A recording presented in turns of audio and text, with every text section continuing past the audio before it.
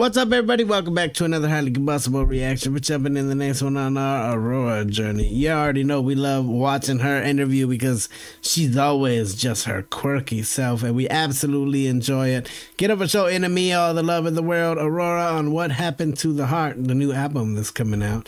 Let's jump into it. Check it out together. It's coming at us from Maria.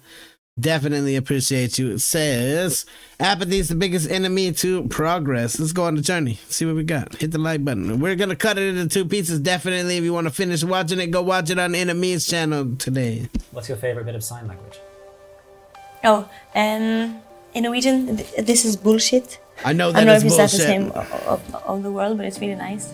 And I really like the word communication possibilities. Because it's so funny. What I say? Hi, I'm Andrew Trendle. You're watching Enemies in Conversation, and we're back again with Aurora. Hello. How are you doing today, Aurora? I'm doing very good. I'm really tired, but only in my body. My soul is awake. The sun is shining, our souls are awake. Oh yeah, it is. I haven't even... Yeah, it is. Spring is in the air. Spring is in the air. It's finally happening. We can all go pull our dirty bodies out of the caves of depression. But I know you Yes. spend quite a bit of time in London now, right? Yeah, I do. I don't know why. I think I feel, I can feel the pressure now more and more of living in small spaces when I grow larger. So it's nice to go somewhere. I think I enjoy going to the big cities, like London. Yeah. But it's been a couple years since we last spoke, just before the release of The Gods We Can Touch. Oh my God, is it that long? Yeah, 2 years. I think it was the top of 2022. Oh yeah, I had my jellyfish hair then. Yeah. Good times, Andrew. Good times. Good times. How's We missed the jellyfish hair. I like the jellyfish hair. life been since then? Life has been all over the place, hasn't it? I've been touring the world once since then. And I've made a new album. A new child. So it's been very full. And how was it? I mean, because also fans have recently got their hands on this book, the Gods We Can Touch. Yeah, I wrote the fucking book, didn't Which I? is beautiful. You fucking did. I Fucking mean, did. what made you want to kind of add this extra element to kind of the universe of the album that fans could kind of get inside? Well, I always write books. Available now on PVC2. No, is that a channel? I don't know. I always write a book, Andrew, for every album. Because when I write an album, it's not very random. It's very big for me. And I like to be consumed as much as I can by it, because making albums is the only thing in life that brings me true joy. So I love just doing as much as I can, you know. I paint a lot. I have hundreds of paintings from every era. And I have written a book for every album. The 3 first I haven't released. I might one day, if people want a whole collection. I make sure the books are made the same, so there's none, so one book won't come out and it's shorter than the others and you can't stack them. I hate when authors I hate when books don't stack up the right way, especially books from the same series. do that. That happened to me once and I almost killed myself. But yeah, no, I really love it. There's so much. It's so hard when you have so much to say about something and you really want to say it right, so you want to learn every angle about it and the history about it, and then you want to philosophize, which I always think is a word. I don't know if it is. But you want to philosophize about it and just really figure out how to do it satisfyingly good and beautiful, you know. So I love just reading a lot and researching a lot, especially with The Gods We Can Touch, which had a lot to do with religion and history and spirituality and, as we very well know, and people, how we deal with it. The big questions needed a whole book to kind of answer. And I've done the same for this newer child that I'm boiling. So what happens to the heart? Album number. This new child that I'm boiling. Well, it is 4 technically. Yeah. In my heart, it's album number 5, but it's Yeah. chapter 4 because one chapter had 2 albums. Yeah. Step 1 and step 2, which was so hard to explain when we talked about it. But this is chapter number 4, kind of album number 4 or 5, depends who you ask.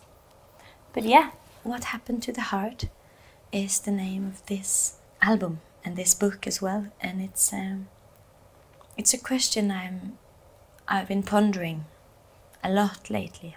Yeah. Especially the last 4 months. It took a lot of writing. Well, let's start with the kind of the launch single, the next single that fans are going to hear, which is Some Type of Skin. A beautiful song, absolute banger. But it's got that lyric in it. We're good people and we both deserve peace, as difficult as that seems. I mean, that lyric really seems to speak quite powerfully to where we're at right now. Yeah, because we are.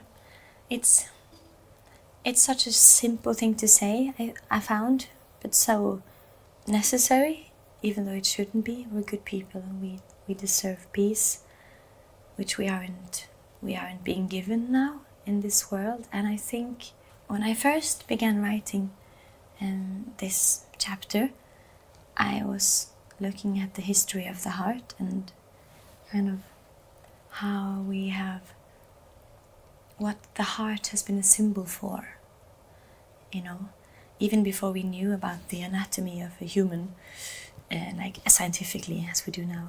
We talked about the heart and the core. People knew a long time ago that the emotion is here, love is here in the chest, family is here, pain is here.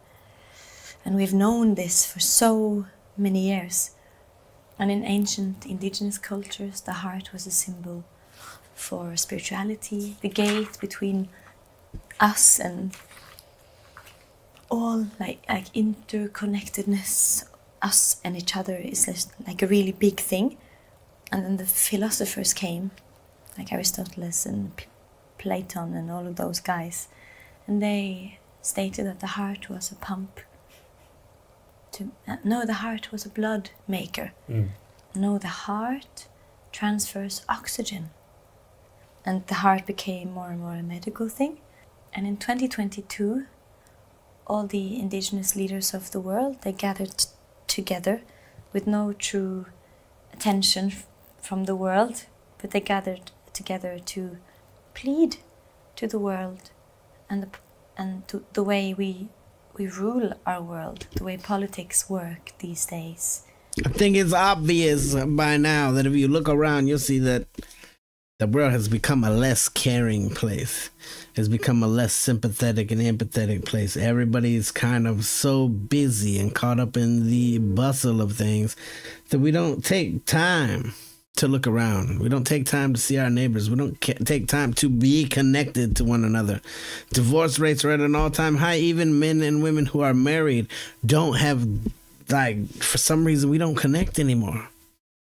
What's happening? Where are we falling off on? That's what I'm saying. Aurora is like one of the most magical creatures to me because it's almost like she has sympathy and empathy for everything that's going on. And you can see that it's legit on her face. It's very, very real, the things that she feels. The pain that she feels for the earth and all of the things that we're doing to it. The things that she feels for humanity and all of the things that is happening to us. How we're evolving or de-evolving or... that we are just acting with our mind. We aren't acting with our heart at all.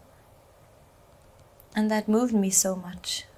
So that kind of instigated? Yeah. I said a word? Oh, what a day. But yeah, that instigated the whole process. These indigenous leaders pleading for the world to put the heart back in the way we do things, which we aren't at all anymore, especially people on top of it. It's almost like they know the world is gonna end, so they don't care. Everything we care about doesn't matter anymore. Yeah. But it's not true. But yeah, what happened to the heart is the most important and beautiful and sad question I've ever wondered. in my life. And that kind of, more questions came up, right, as you went on tour, and you started to meet like female leaders, people you described as like women with true knowledge in Colombia, started asking real questions about kind of where we're at and why we're here, right? Because it's hard to talk about, like, when the world has grown so accustomed to being apathic, and the truth has never been easier to share, but the truth hasn't been easier to manipulate either, ever. And AI was created without our consent. Nobody asked us, the people, if we're ready to have something that big being thrown upon us. And now so many things are going to change, which I don't think we can yet grasp because of that. Another true form of power to manipulate people and to embarrass people, to lie, there's so much that you can do with it that's dangerous. Yeah. I think people are so used to just being over-flooded by misinformation and information. And sadly, we're looking at our influencers and celebrities to tell us what we're supposed to mean about political things, instead of reading about it and listening to true experts on the matter.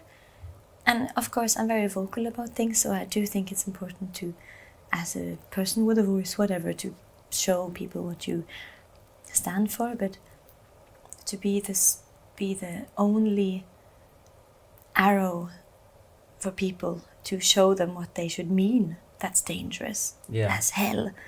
So I'm really concerned, but I have a lot of hope, but I'm really concerned about just the state, and everyone's necks are fucked. Everyone is hurting.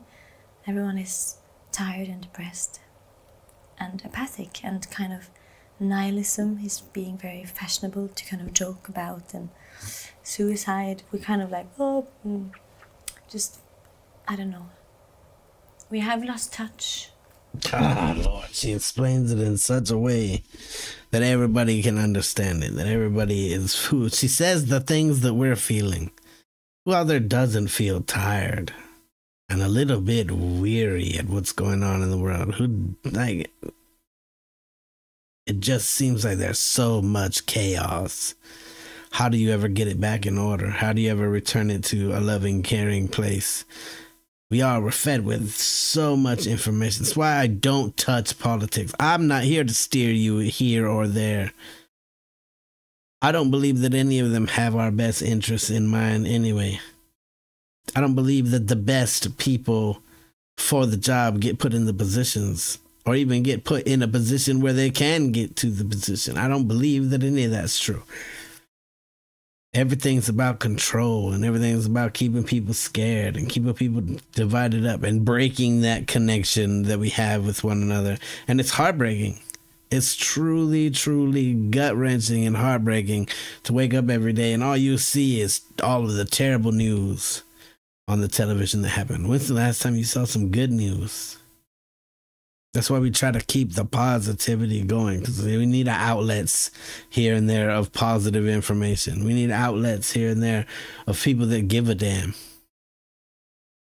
Aurora, that's one of the things that she's helped me be better at, is caring for other people and kind of trying to put myself into their situation to see what it's like. To try to get into someone's head and see what it is that they're going through. To actually care about what it is that they're going through, instead of just saying, oh, yeah. Oh, I'm fine. Everybody's saying that now. I'm fine. Everything's great. Oh, it's a great day to be alive. Like, it could be worse.